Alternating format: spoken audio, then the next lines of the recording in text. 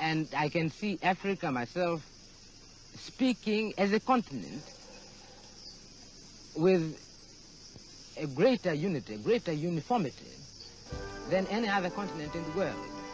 Mwalimu Julius Kambarage Nyerere, aka the father of the East African Great Lakes country, Tanzania. In the year 1961, he helped Tanganyika gain her independence from Britain colonial rule. The struggle for independence wasn't as easy as people think. Nyerere needed a serious team of people to help him accomplish his goal. This made him form a political party called Tanganyika African National Union, TANU, in 1954 as a body of unification for the struggle of independence.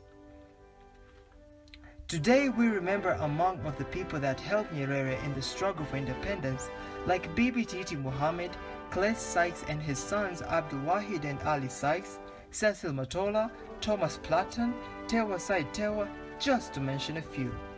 Nyerere always believed in unity as among the key elements of success.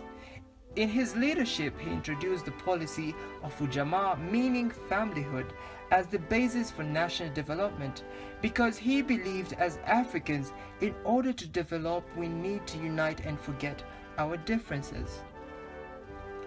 Till today, Nyerere is recognized as among the faces of Africa that promoted unity and nationalism. It should be known that it was him and Dr. Abed Aman Karume of Zanzibar who united in 1964, forming the United Republic of Tanzania. As the Swahili saying goes, umoja ni nguvu, utengano ni udhaifu, meaning unity is power and separation is weakness.